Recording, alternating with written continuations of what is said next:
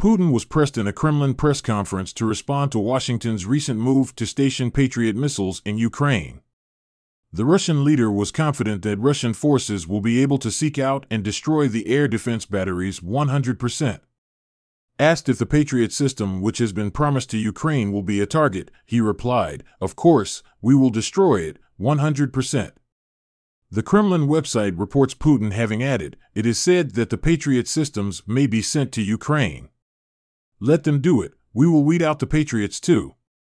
The U.S. has announced a new $1.8 billion military aid package, including supplies of the Patriot air defense systems, the most powerful such weapons to be delivered to Ukraine yet.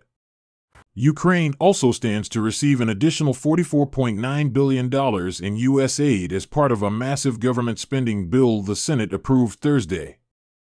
Meanwhile, Putin said in a state television interview, excerpts of which were released on Sunday afternoon, that Russia is prepared to negotiate some acceptable outcomes with all the participants of this process.